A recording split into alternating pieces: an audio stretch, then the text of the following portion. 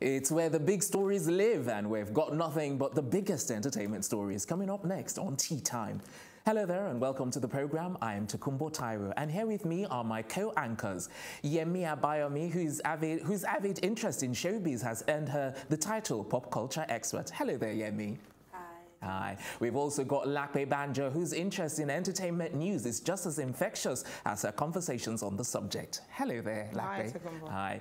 And finally, we've got Ife Oshinkeye, who is such an entertainment news devotee. He lives and breathes it. What's up, Ife? Good. What's up from you? Our first story is on American rapper Kendrick Lamar and his onstage outrage at the Hangout Music Festival, which held at the Gulf Shores in Alabama. This is, I don't even know where to start because we've heard different things concerning this story. You know, that he kicked her, he didn't kick her, you know. He kicked her off the stage. You say like in the stomach, like he just like pounded his foot through. Because that's what some people have said. So I'm like, let's get clarification. So Yemi, what really happened? Well, as a pop culture expert, I've of course seen the video. No, but basically what happened is that a lot of rappers do this thing where they invite a fan on stage to like rap the songs. It's very popular, so he invited a fan on stage to write the songs. I believe he clarified in the rules that you're supposed to bleep, and he did his Mad City is one of his bigger songs, which is famously known for having the N-word in it a lot. She went to do the song. She did not bleep out like she was supposed to. Right. He stopped her. He asked the crowd if she should get kicked off the stage. A lot of people were bullying and telling her and saying that he should kick her off, but he didn't. He was gracious and gave her another chance. And she was like so muddled by like trying to bleep out that she couldn't get the song out. So he just like stopped her and was like, okay, yeah, okay, your turn's over. And then she got off stage. He didn't like kick her off stage. He didn't disrespect her. He didn't yell at her or anything. Okay. He was just like, he's like, okay, no, don't say it. And then once she couldn't get the words out, he was like, all right, you're done. Right. So, Lakpe, there's been a lot of, regarding this particular incident, there's been sort of outrage, people reacting online, you know, that she used the N-word, you know, blah, blah, blah, and that white people shouldn't be using the N-word, you know, even though we're in the 21st century. What's your take regarding white folks using the N-word? Well, in my opinion, I feel no one should be using the N-word anyway because it's a derogatory term. Right. Even though music and hip-hop glorifies it a lot, we end up saying it a lot more than we need to and should do. So for a conscious rapper like Kendrick Lamar, I'm really shocked that he thinks it's okay to get the opinion of the crowd. He should know that regardless, that shouldn't have been in his song in the first place. I don't expect that from Kendrick Lamar. I expect that from a different kind of rapper. So some people are saying that the artist, based on what you've said, some people are now saying that the artist then should be responsible, should take some of the blame. Absolutely. So you agree there? No, because he laid out the rules before. Okay, but he's a conscious rapper. Don't go on about black power and talk about all these great things about black people and then have a song, you know, like dedicated to I mean, ooh, I want to hear from Ife. Ife, what's your take then? The truth is, we are the reasons why we will keep being called the N-word. Because if we keep putting it in our song, okay, Whoopi Goldberg went on social media to backlash Kendrick. Like, why would you do that? Because why would you have the N-word in your song if you don't want it to be sang along or repeated? Yeah, but it's understandable because this is like a constant. When you put the song out in the first place, this is like, wait, relax. This is like a constant reminder of slavery. Being called the N-word. The N-word. So if a white person is saying it, it's not okay for we black people to say it to each other. Refer to ourselves as you get. I even find it very demeaning. I'm guilty of it too. You know what? No problem. I really want to hear where Yemi's coming from because I think she doesn't in any way, shape. Her body language is just telling me she doesn't agree with you. So go on. How dare you yawn? Listen, what's your issue on with this? So don't get me wrong. Like in a perfect justified society, no one would say the word. We would all just bury that word dead and gone. But let's be real, we're not in a perfect justified society. You cannot now get upset because a white girl said it on stage after he clarified that she shouldn't have said it before she even started. You can't now get upset that the word is in the song anyways. You can't act like people... I'm so sorry, No, my thing is like, no, my thing is that everyone, we shouldn't say the N-word. Okay, fine.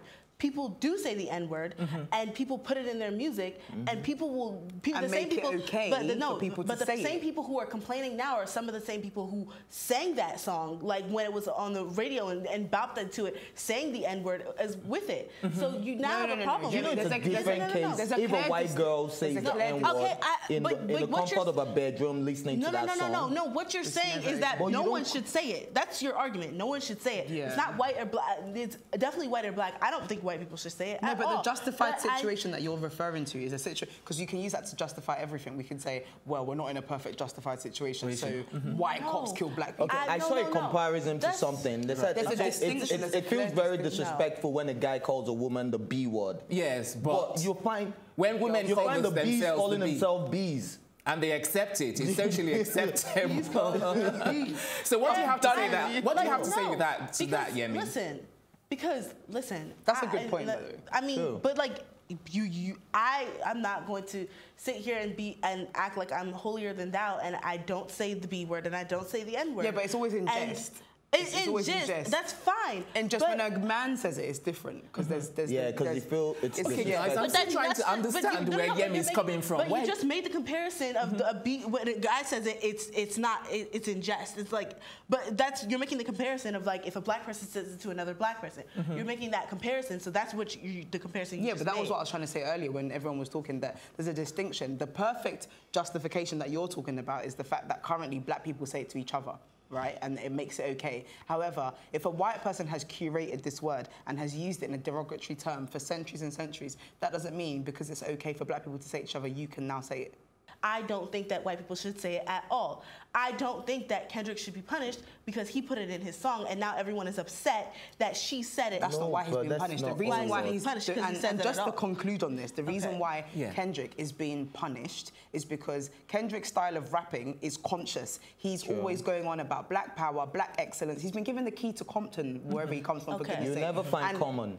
Exactly. So and my point that I'm trying to make is that I don't expect somebody that raps in that style to glorify the derogatory term of black people, which is what he champions. Now, for you to then have a song that's filled with that and then bring someone of the opposite race on stage and then give the audience a chance to decide whether or not he should know, he has the duty of care. Yeah, that's the bottom line. All right, I wish we could go on, but for time reasons, we're going to move on. So it's a time for a quick break.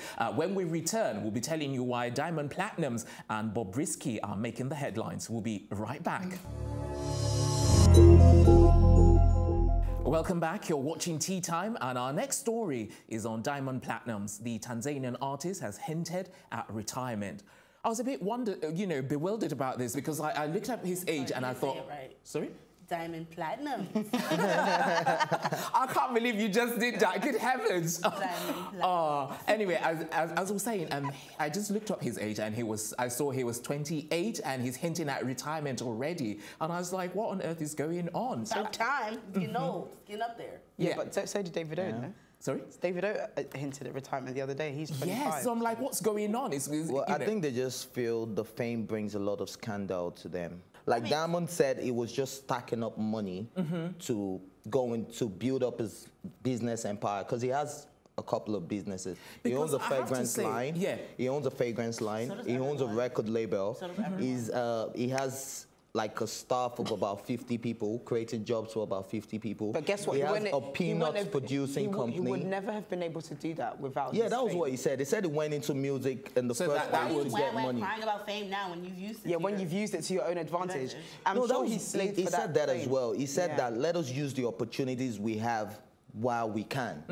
So maybe he feels when he gets older, he might not have the connect. So basically, from the get-go, he just used music to get to his business. Well, according to what he said, but he's a very talented his story. artist. He needed a bit. He's just like everyone's sob story. He needed a bit of money, decided that he was going to go into music. Luckily, he blew. He used that money and was very clever enough to reinvest it into peanuts, fragrance, and whatever. And he's made a killing of it because of his name. Now, the real issue as to why he wants to retire is because he's sleazy and everybody knows what he's getting up to. Yeah, he's going up and down, having sex tapes left, right, centre, and he's getting women pregnant. He's getting into marriages, breaking up, and everybody knows. And he's probably the only globally recognized Tanzanian singer out of Tanzania. So he's like what the Beyonce or Jay-Z of Tanzania. Eastern Africa, exactly. Yeah. So clearly everyone knows his business. He doesn't really have a good personal image, right? So now he wants to kind of come off the radar. Then just say that. Yeah. Because don't come and say, oh yeah, but the thing is, do you think he needs to actually come out to say this? Because I would have thought if that's what you want him to do, he would lay low. Just go off the radar. Exactly. Do you know what I mean? He didn't come out to say this. It was having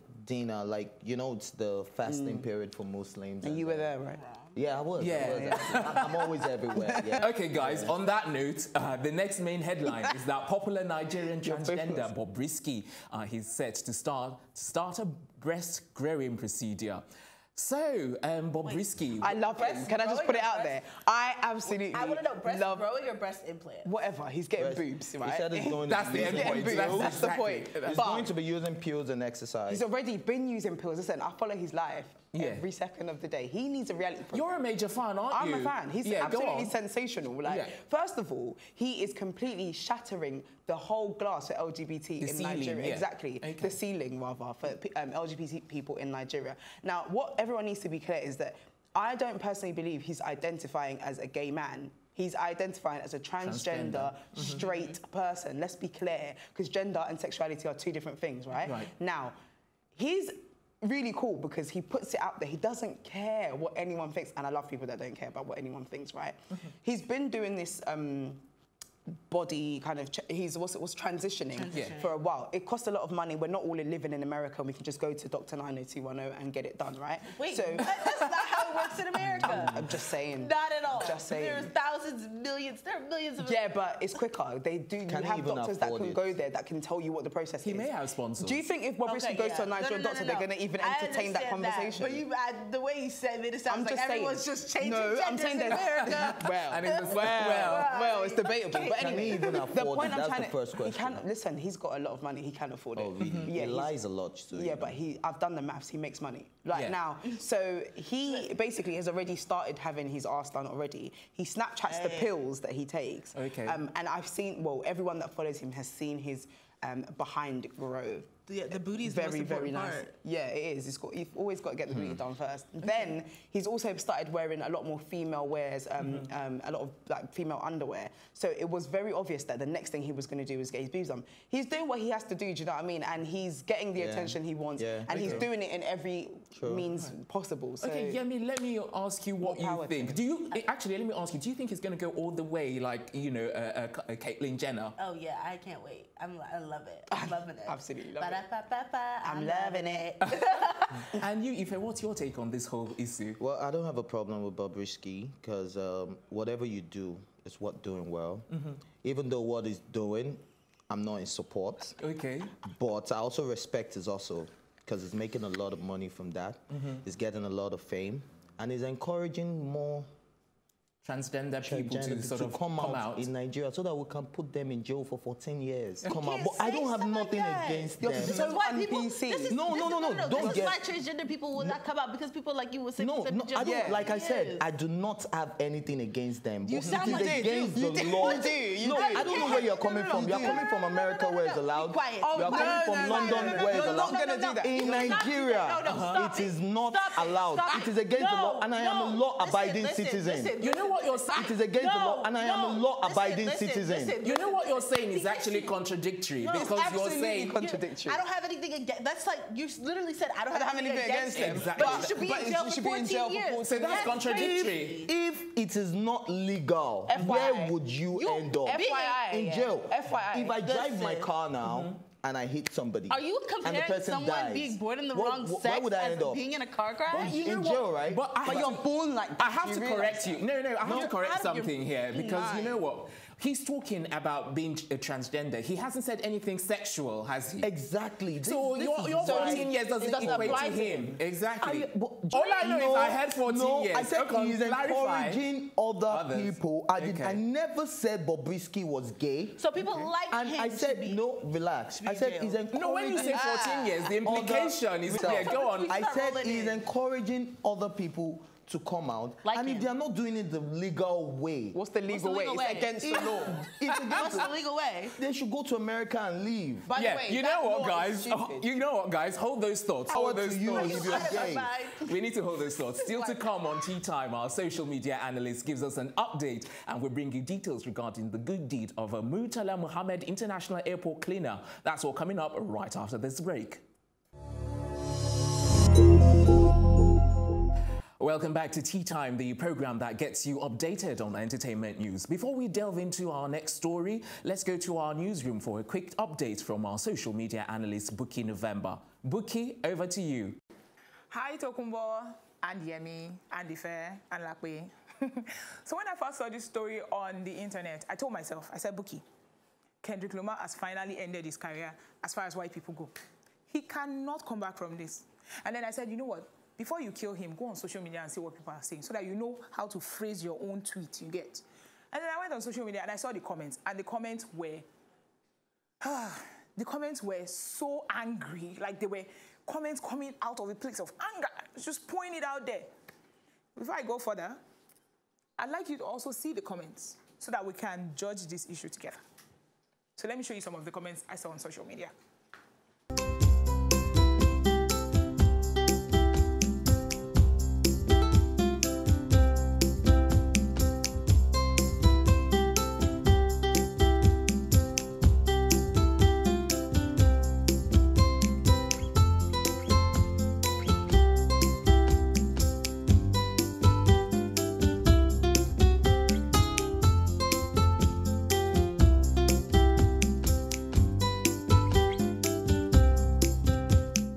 I told myself, I said, Buki, go watch the video. I mean, there has to be something they're referencing, right?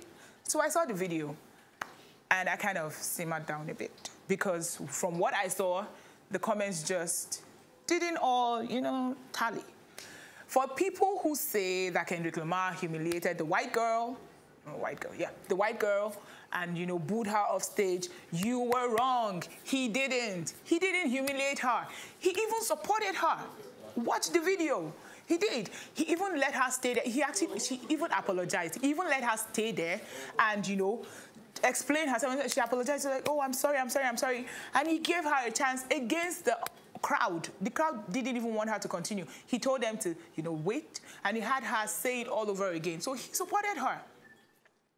For those who say Kendrick Lamar put the N-word in his songs and then now is complaining that people are actually saying the N-word when they sing it on stage, I totally support you guys. I mean, you put the N-word in your song. What do you expect people would sing when they're singing at home? You think every white person will go, bleep, bleep, and then continue? Please, they sing it already. So if you do not want them to sing the N-word, do not put it in your song. That's where I stand. That's what I say about this case.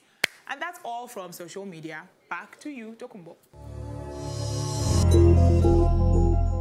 Thanks for that update, Buki. It was definitely quite interesting. Our next story is on a cleaner by the name of Charity Bassi, who works at the Murtala Muhammad International Airport, and how she found a bag containing bundles of money and turned it in. I thought that was noble. That's the first time it's happened, though.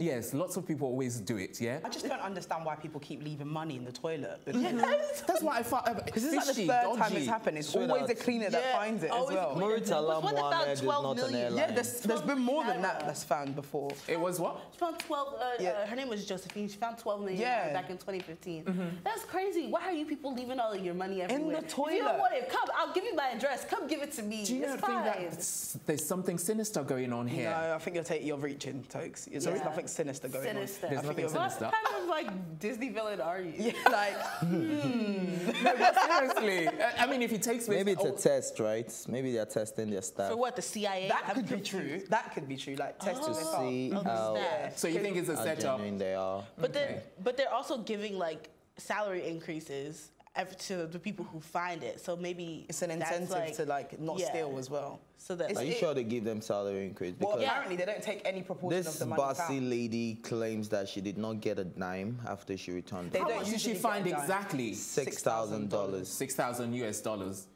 I mean, it just happened. So maybe her money's coming in the mail. How could you have so much money? You leave 6,000 in the gents. It depends on This who is it Nigeria. is, People 'cause have a lot of money. People have problems. $6,000, And aside that, people people have say problems, man. I could be carried away in thinking about my issues and forget but $6,000. you must be so So rich you can forget what would we say $6,000. about this lady then? Is it integrity that made her turn it in? Yeah. Yes, it has You to don't be think so? integrity. I would like to hear what Lakwe has to say. not buying it. What's your theory then? She's giving it back. Maybe it is integrity. She might be a Christian, or she, I'm just saying. A Christian. Yeah, or yeah, because you know everyone. Oh, I'm a Christian. But yeah, she's Churches probably everywhere. Yeah, she's probably doing it because she's a Christian, like I said, or she's probably doing it because there's a work incentive. Because, like I said, it's not the first time it's happened. However, the first person that gave back the larger sum of money, I think, is the noble person because they've Right. now set a The pace. precedent. And they Yeah. also, the first person who did it, she also found like 2 luggages at 2 separate times full with with a lot of money in it. Yeah. And she could have taken that, but she always returns it. Returned it as That well. Josephine, she's the real hero here. Okay. Yeah. If I let me ask you, because I'm going to pose this to all of you anyway, you know, what would you do if you found 6,000 US Oh, dollars? come on, I'll call the police, call EFCC, call all the law You see him enforcement walking with new agencies. shades. What do you Exactly. And- I'll see. and return the money. What do you expect? Yeah, I'm going to go with them and say the lies you tell. Really, I would return the money. I'm a very noble man. Okay, Come Lakwe, on. what would you do though? No comment. Honestly speaking. No comment. I don't want to say something that's going to incriminate me later. I'm joking. I don't know. It depends how much I find, and it depends. Like with Are you saying 6,000 would be too minimal for you Yeah, then? that's Yeah, 60 million more like it. $60 Like million. Why are you I traveling won't with give $60 that million? That's I ridiculous. definitely won't Give that back. $60 million. Would you give that back? 60 million? No, I'm off Is on it the next traceable? Wait, flight. Is it in dollars? Because is it traceable? Yeah, that's what I'm saying. You have Yeah. are the security codes still No, there? let's get Are back they- to the get back to the story. 6,000 US dollars. Would you take 6,000 that? Okay, but you have to check the serial numbers to make sure they're not sequential. Sequential. Because they stole it from a bank, and then that'll get you traced back. So if it's not, then if it is, then I'll give it back, of course, because it's a trap. But if it's not, then I'll take it. All right then. You would actually take it. Okay, Yeah, our final absolutely. story. I guess I'm the only noble one in this building, right? You would have. At You're least not I didn't- noble, you wait, lied. At least I didn't lie about taking Exactly. it. Let's be serious. All right, I didn't then. lie. Our final story on today's episode of Tea Time is that a British woman named Claire Oliver has sold her free royal wedding gift bag on eBay for just under 30,000 US dollars. So, First of all, question. Yeah. I want to know who bought it. It's not even like a gift. That's like you know the what? first Actually, question. there's been so many people sold there. Yeah. In fact, I wanted to talk about this because it started from like $450, wasn't Yes, it? That people have been selling it for. So people were ever selling for as low as £275. Yes, And and then people she bought got, this. Exactly. and then she got an offer for £21,400.